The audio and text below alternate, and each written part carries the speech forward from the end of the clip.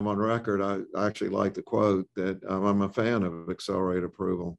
You know, Michelle, that my mom got a few extra years with her multiple myeloma because of a drug that was studied through accelerated approval and made available very early in its life cycle. And I think that's a great thing, and we need to continue that. But I also think the public deserves, in return for that potential benefit, deserves to get the confirmatory information as soon as it's feasible to do it and reasonable. And so I think these confirmatory studies are absolutely critical. The way I sort of think about it is like a relay race.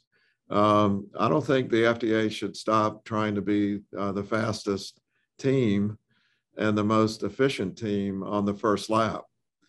But I don't think we should just drop the baton at the end of the first lap and then have everybody hope that CMS can find the baton and somehow get going. I think we need a smooth handoff, much like in relay races where people are running side by side.